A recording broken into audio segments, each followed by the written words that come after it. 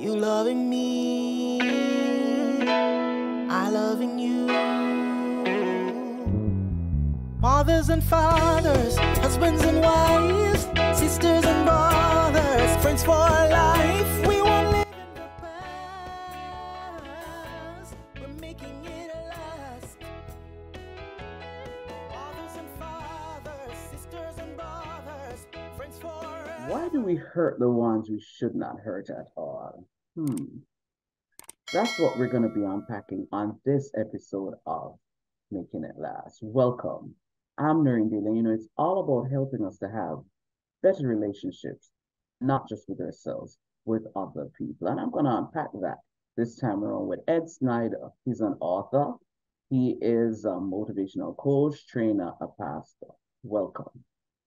Thank you, Miss Noreen. It's good to be with you. Why do we hurt the ones we should not hurt at all? Why? Yeah, that's a great question, because in our thought, we're thinking, we shouldn't be going after those people with our negative emotions, or i.e. anger. We love them. They're our spouse, our mother, our father, our brother, our sister, whoever. That's the person naturally we would think to stay away from. But in reality, they become a lightning rod for our negative behavior. Okay. And here's why. Out there in the world, on our jobs, wherever, we know the perimeters, in our job. If we have a fit of negative emotion, we're going to get wrote up, possibly even fired from our job, and there goes our income. We're back to square one. So that's going to kind of somewhat keep us in check as long as we're dealing with a mild case of negative emotions. And I say that because sometimes we're trying to push down into the pressure cooker of a bad case of negative emotions, and then you've got a shooting somewhere if it's not dealt with. That's extreme. So we know that we're going to be in serious trouble if we act up on the job. If we're at the grocery store, or at the shopping mall, or wherever, and we act up, well, it's not going to look good. Somebody might call security or even the police. So we're going to pretty much keep ourselves in check. But when we come home and we have those people around us, they become a lightning rod in the fact that we know they love us and they'll always be there for us. Okay. So unfortunately, we always hurt the ones we shouldn't hurt at all because we're comfortable with them. We know they love us. We know that they're not going anywhere. Well, don't count on that, because a person can only put up so long with negative behavior, negative conversations, yelling, screaming, and even throwing things. They're going to get out. One, they fear for their life at some degree. Two, I'm done. I deserve better. In the opening of your podcast, I shared a little bit of why we wrote Control the Beast, a guide to manage emotions, because it's my story. I mentioned how that we had our first marital discussion, quote unquote, and it blew up. Well, there were triggers in my uncontrolled anger. One, if somebody slammed the door, hung up on me, that infuriated me. Or if I'm talking to you and you walk away, or even you walk away and shut the door in my face, kaboom, it's going to be a mushroom cloud in the sky. Well, God has a sense of humor. I'm of a German descent. My wife is of Irish descent. And so you've got a hard-headed German and a hot-blooded Irish woman living together, married. And so in that discussion, not only did she walk away from me, she slammed the door in my face. And not only did she slam the door in my face, she locked it. And I just went into an uncontrolled rage, put my fist through the door. Now, for record, I have never, ever laid a hand on my wife. Never. My father brought me up better than that. However, it scared her. And the next morning, we're sitting at breakfast and she's like, I don't know if I can do this. And I'm like, Do what? What are you talking about? Last night. Well, to an angry person, to somebody that deals with negative emotions, that's water under the bridge. That was last night. We're trying to deal with right now.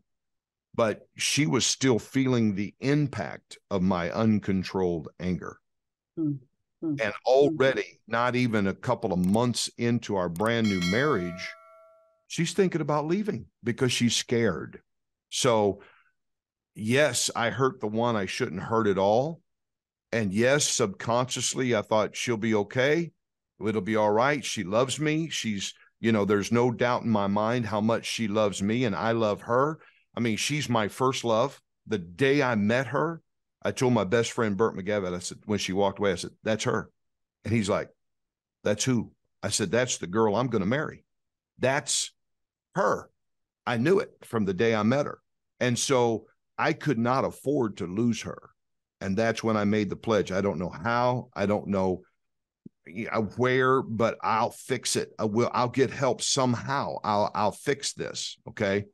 It was my wake up call that happened because I felt comfortable by showing my uncontrolled anger. It immediately started pushing her away from me.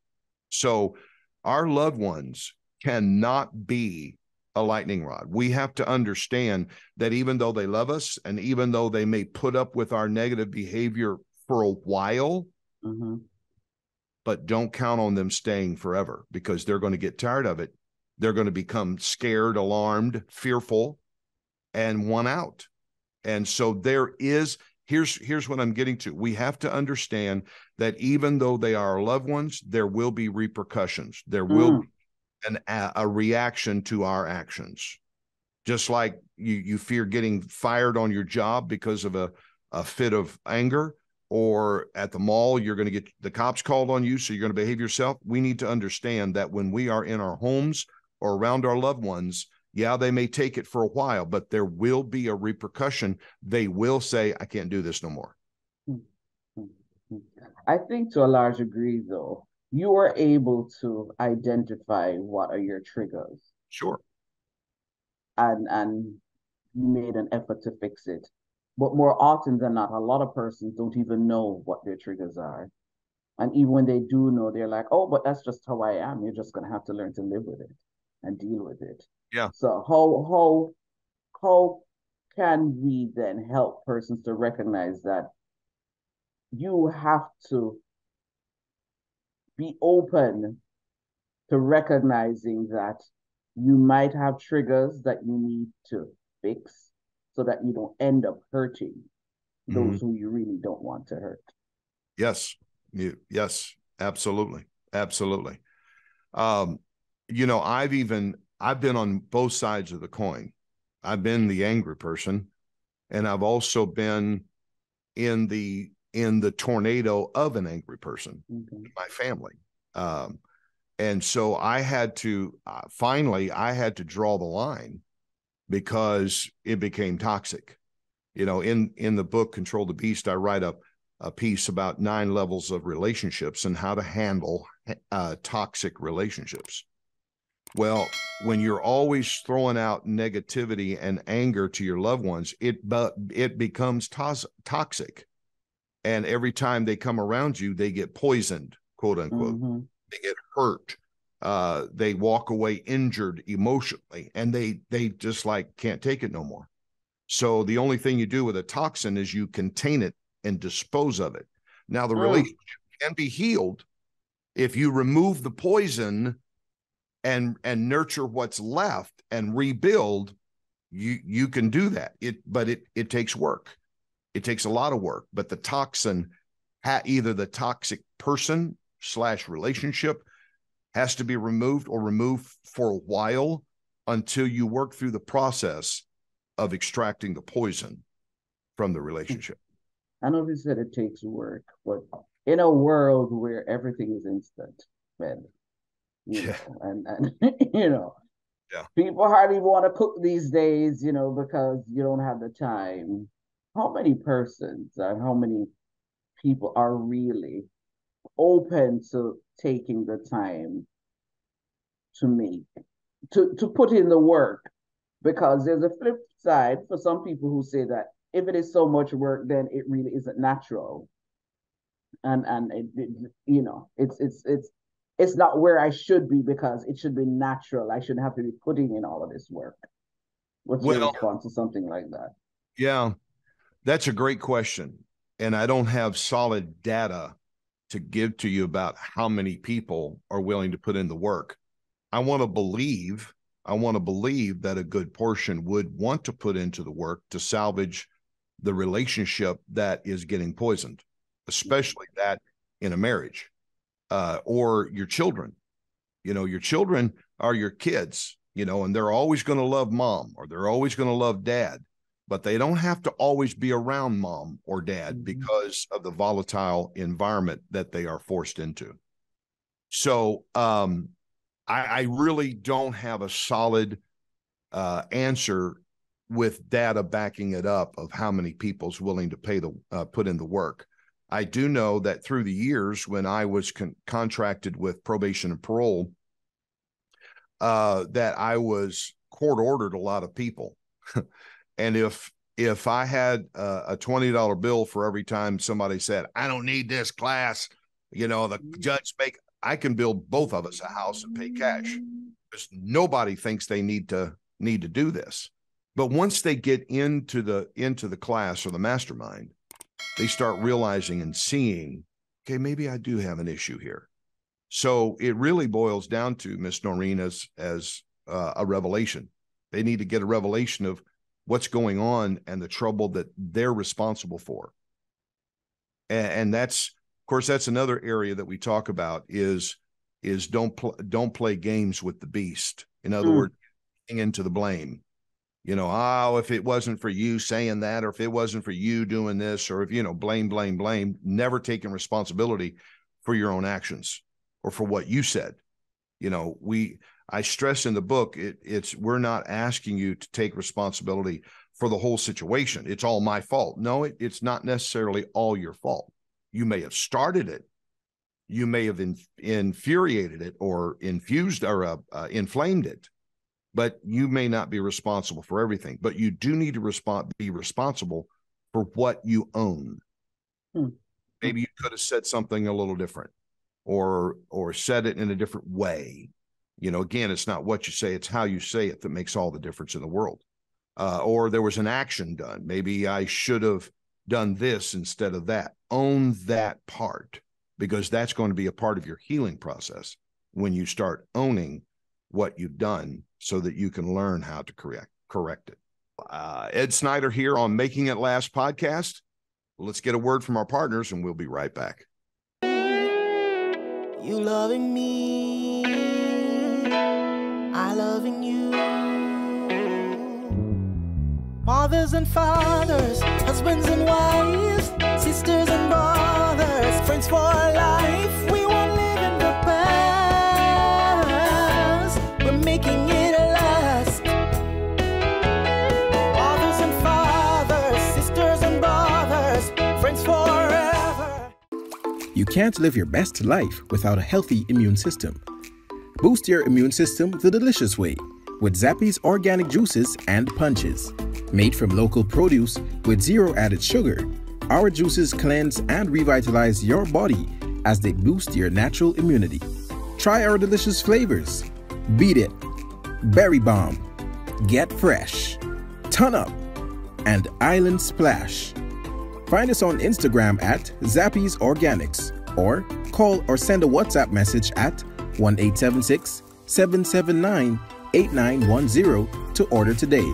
That's 1-876-779-8910. Zappy's Organic Juices and Punches. Live your best life today. Does your business lack branding? Having difficulty realizing your vision? Look no further. Splint Brand Design Consultancy specializes in developing personal and business brands. Services include strategic management, website creation, social media branding, and more. Visit them online at www.wearesplint.com. Splint, the brand you need to succeed.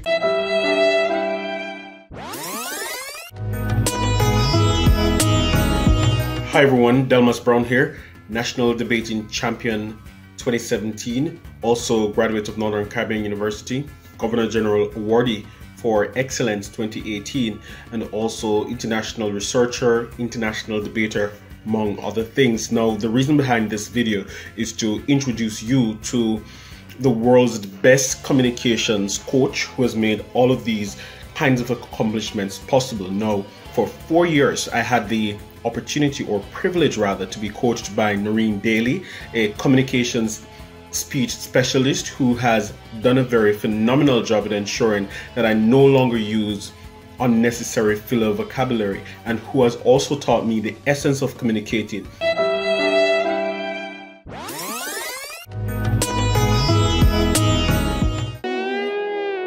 You loving me, I loving you. Mothers and fathers, husbands and wives, sisters and brothers, friends for life. We won't live in the past, we're making it last.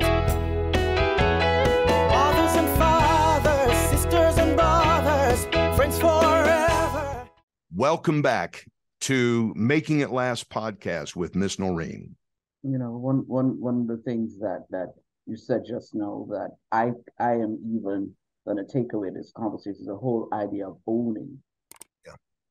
Owning it, because it's very easy that when you're having, or when you sense a disconnect with somebody, to put the blame on the other person rather than stop to say, how then have I contributed to what is happening?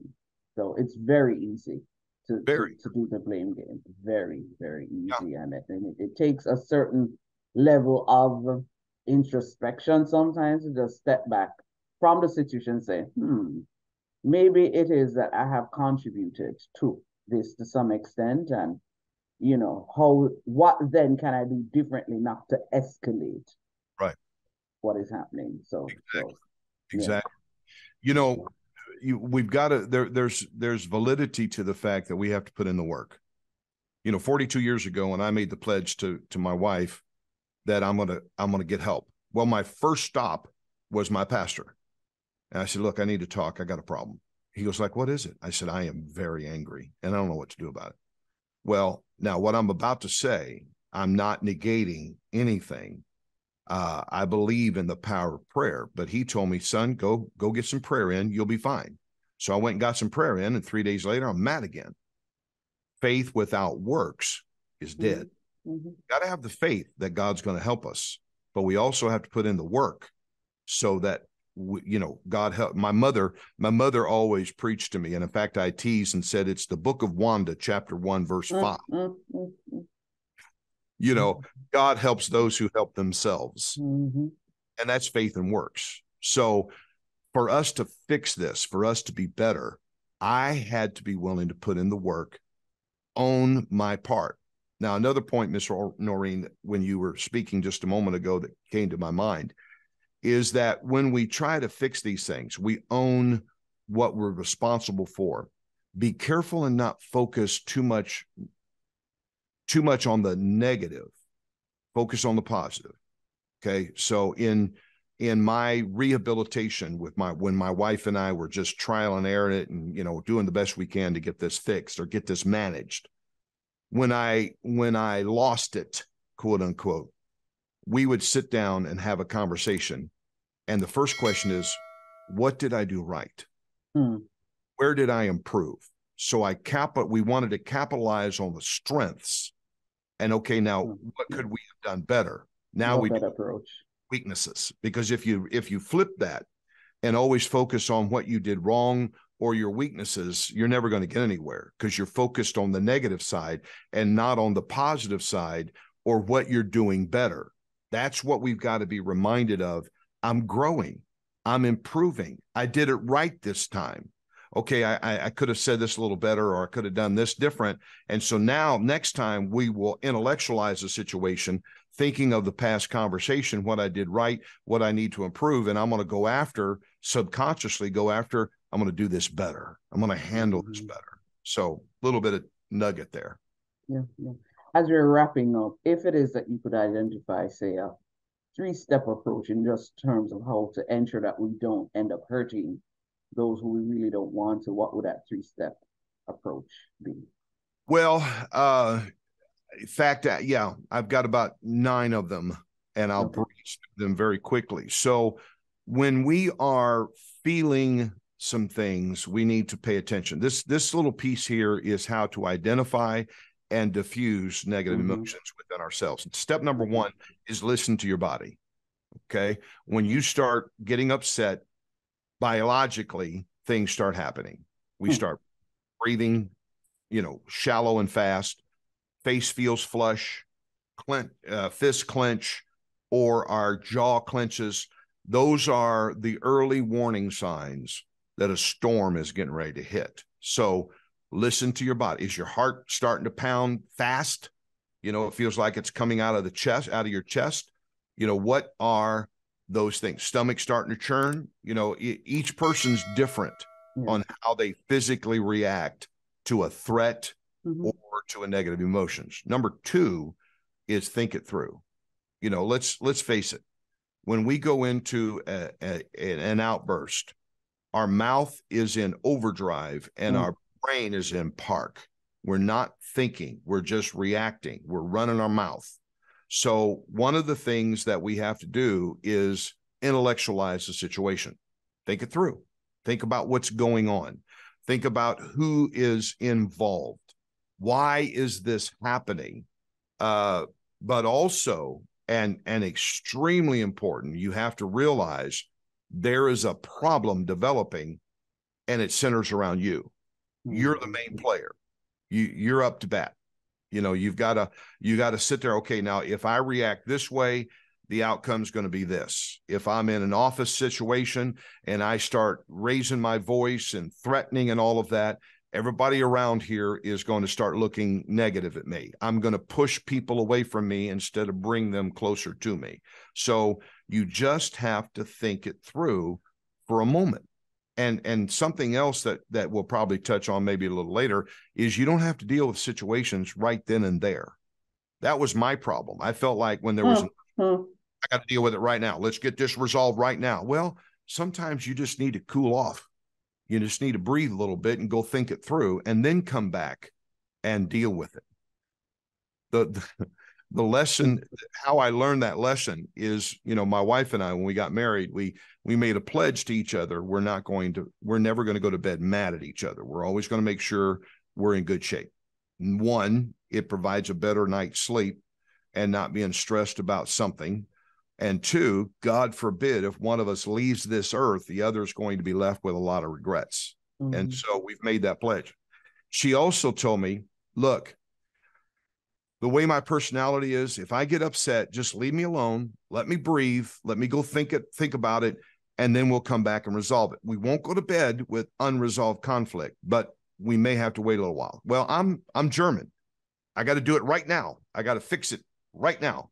And so for the first 10 years of our marriage, we spent me chasing her around the house. Sit down. We've got to fix this right now. And finally, it hit me. Okay, leave her alone. We'll deal with it later. And when I let her go and let her go somewhere else, she come back about 15 minutes later. What's wrong with you? I said, nothing. Why? You're not chasing me around the house trying to resolve this. I said, well, I'm a slow learner. I got it. It's been 10 years. So anyway, we learned that lesson there. Number 3, stop the flow. Okay. When a wildfire is in full force, the wind is driving it, it's out of control. Firefighters use a method of fighting fire with fire. So they find out what direction it's going, and they run ahead a mile or so, and they do a controlled fire and burn everything in its path. When the wildfire arrives to where they've been, it distinguishes itself. The flow stops where they have been. So you need to get ahead of that wildfire and stop the flow. Okay? Burn it down, whatever it takes. Number 4, help yourself. And we've talked a lot about this already, is in any case you need to find yourself in, especially when it's charged with negative emotions. Remember, you're the leading player. You're the star of that show. And anything you can do to diffuse yourself for someone else will be beneficial to the situation. Help yourself, okay? Because somebody is, and I call them igmos, Miss Doreen. Igmos is ignorant. Igmos. You know, if you got an igmo that's running their mouth and saying all kinds of stuff, there's no law saying you have to respond to that. Just let them make a fool out of themselves, you know, and just stop. Listen to your body, think it through, and help yourself by handling it the right way. Number 5, take again, we've talked about this, take your responsibility. Yeah, again, you can't be responsible for everything that happens in a situation, but you do need to own what you do in the situation to make it better. Number 6, never, ever turn to violence. It resolves nothing. Violence does nothing. Okay. Number 7, and this may be a bit, especially first starting, a bit difficult, is initiate reconciliation and restoration. In other words, be first to admit, okay, how could I have handled it better? I got to reestablish my healthy relationships. And what would be the first step to make that happen? Okay. This initiating, okay, what can we do to resolve this? How could we have handled this better? Or listen, I understand where you're coming from. I really do. You know, and I just kind of felt this, or I felt that. Initiate that restoration, that reconciliation, because every important relationship is extremely important to keep. Yes. I tell a story in our master class of it's called Nails in a Fence, and it's a story about a father who had a son that was dealing with, you know, anger. So he got a coffee can of nails and a hammer and put it on the back porch. They had a little picket fence around their backyard. And he said, I want you, every time you get upset, I want you to take a nail from the coffee can and the hammer and go put it in the fence in the backyard. After a week, there was a bunch of nails down that fence. And the father went and got his son. And he said, now, tell me about each of these nails. What happened? What's the nail represent? And he went down the line, telling the story and the situation. And they discussed it. How could you have done it better? You know, why did that happen? The whys, the what, the how, and all of that.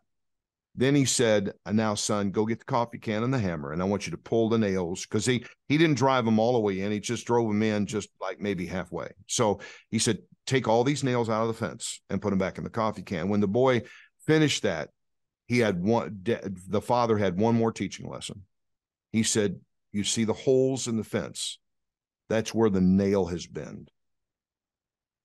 You've got to remember, it's easier not to say something than to say something, try to fix it. Because the nail went into the fence, that's the situation that you got involved in.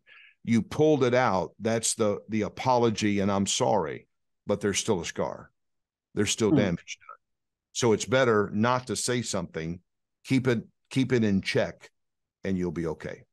Number 8, of course, neutralize your environment, whatever you can do. We've touched on that in the others, you know, bring a calm. And then, of course, number 9, and again, we've talked about this, get feedback. Get good, honest, heartfelt feedback on how to make it better. Thank you so much. You said a lot, and I am sure my listeners and my viewers would have learned. And I'm sure with all of you said, there must at least be one or two that they can relate to.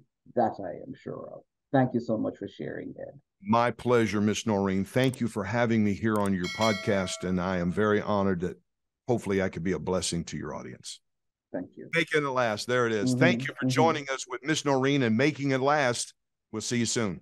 This was Making It Last podcast, where it's all about helping us to have better relationships, not just with ourselves, with other people. I'm Doreen Daly. Until next time. You loving me, I loving you. Mothers and fathers, husbands and wives, sisters and brothers, friends for